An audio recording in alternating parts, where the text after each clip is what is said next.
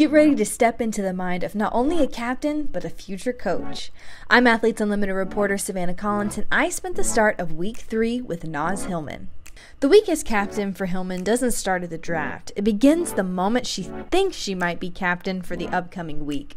I really try to gather my thoughts, look at the teams that the people who've been playing, think about who I've played with, how that works out. If I don't get this person, who do I get? Just a lot of talking about that. I knew Kelsey was going to go first. She's probably going to get it big, so I will get my guard. And it's really strategic. Like, obviously you want who you want, but you also have to look at who the other captains would want. This isn't Hillmon's first rodeo leading her own team. She's a back-to-back captain, now number 3 on the leaderboard. And she's working for the second week in a row with facilitator Simone Augustus.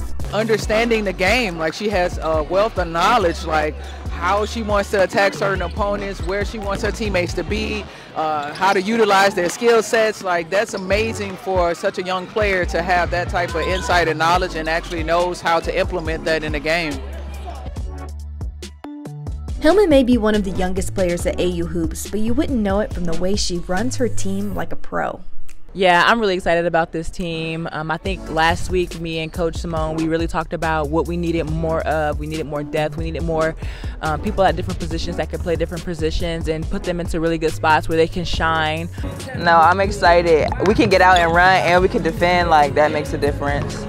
And then here, we got 3 people who can shoot. Like, y'all can do a bunch of stuff. If you want to curl the first one, 40, you want to get one from Lexi and pop. Legs, legs, legs, get them up, get them up, get them up.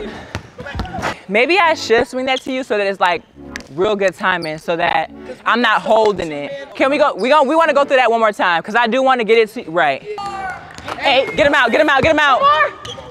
9, get another one, get another one. Ah! Move to our strengths, not a whole lot of plays, but a lot of movement. It's hard to guard movement. You would think she's been in the league like 10 years and, you know, been playing for a very long time, but she hasn't. And that's the beautiful thing about it, because think about where she's going to be in 5 years or 10 years with that type of mindset and maturity going into the game. While she's made adjustments week to week, there is one constant on Hillmon's teams, Alicia Gray. The pair's friendship off the court and now connection as Atlanta Dream teammates has made her an automatic #1 pick at the draft. I mean, it's great playing with Naz. I mean, she's a very smart player. I mean, it's kind of hard to remember that she was just a rookie last WNBA season because she's just so wise beyond her years. But, I mean, playing with Naz has been great. I mean, we've been able to build chemistry and be able to build it onto training camp and then for the season. But I like the connection we have with each other on the court, and it's definitely a lot of fun playing with Naz. As someone who knows Hillmon well, I had her fill me in. Is there anything she's learned about her as a captain?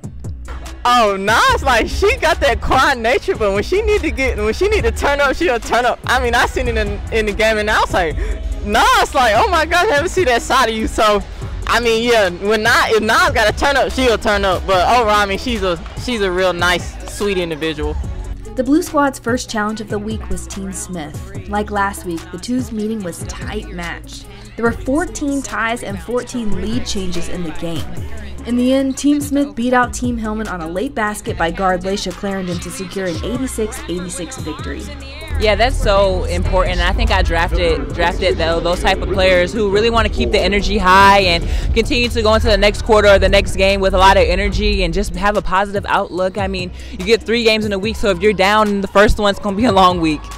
In the post-game huddle, the sentiment amongst Team Hillmon and their captain was still positive. They'd had fun together, and they're a great team. Now, learn from this game and turn the page. We're good. We're going to bounce back. I mean, I love this team. A lot of great energy, and they're not going to hang their heads down. So look out for us for Game 2.